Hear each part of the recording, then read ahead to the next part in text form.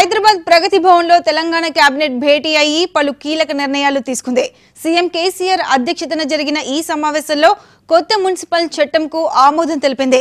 కొత్త సచివాలయ నిర్మాణం, కాళేశ్వరం ప్రారంభోత్సవం, బడ్జెట్ సమావేశాలు, స్థలాల కేటాయింపులపై చర్చ జరిగింది. ఇరు రాష్ట్రాలలో ఉండేటువంటి తెలుగు ప్రజలకు, ప్రపంచవ్యాప్తంగా ఉండే తెలుగు ప్రజలకు కూడా మంచి చక్కటి శుభవార్తగా నేను భావిస్తా ఉన్నా.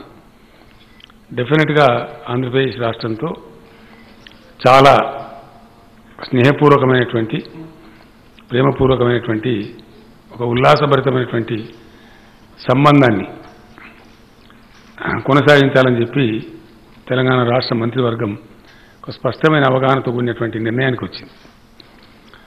ఇటీవల కాలంలో జరిగిన పరిణామాలు, ఆంధ్రప్రదేశ్లో ప్రభుత్వం మార్పు జరగటం, తదనంతరం ఉభయ రాష్ట్రాల ముఖ్యమంత్రుల యొక్క వివిధ సందర్భాల్లో జరిగిన కలయికలు, ఆ సందర్భంలో జరిగిన చర్చలు, ఆ చర్చల దరిమిల ఏపీ ప్రభుత్వం ముందుకొచ్చి భేషజాలు లేకుండా తెలంగాణ ప్రభుత్వ కార్యాలయాలు తెలంగాణ ప్రభుత్వానికి అప్పగిస్తున్నటువంటి పరిణామాలు, వీటన్నిటి నేపథ్యాన్ని పురస్కరించుకొని చాలా మంచి వాతావరణం